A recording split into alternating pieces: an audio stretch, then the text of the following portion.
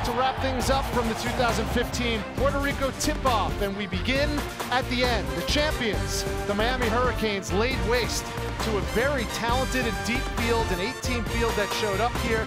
But the truth is that from the jump, the Hurricanes were the best in all of the games. And this is how it shaked out.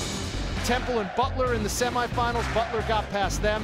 Miami beat Utah by 24 in the semifinals. So that meant the Hurricanes would have to beat two top 25 teams back-to-back to take home the title, and that is exactly what they did.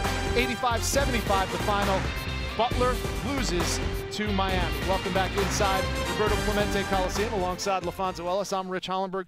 Everyone's gone except for us, but this was a raucous crowd for the most part. A lot of people from Butler here. A lot of people from Miami certainly showed up. A terrific venue as always. You can't ask for better surroundings, and in this case, you couldn't ask for better basketball from the Canes. I mean, you're talking about two top 25 teams here on the island, and a team that should have been top 25 that proved that tonight. Miami was absolutely outstanding.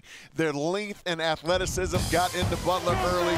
They needed a big response. Butler, Kellen Dunham only had 3 points in the first half, but he caught fire in the second half.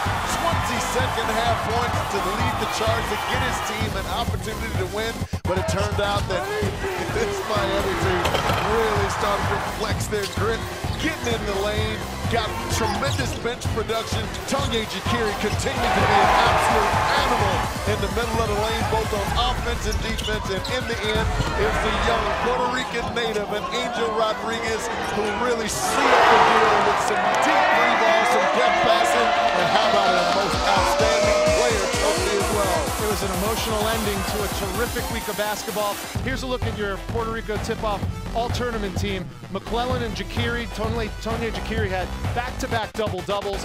Angel Rodriguez, as you just mentioned, Fonz, the MOP.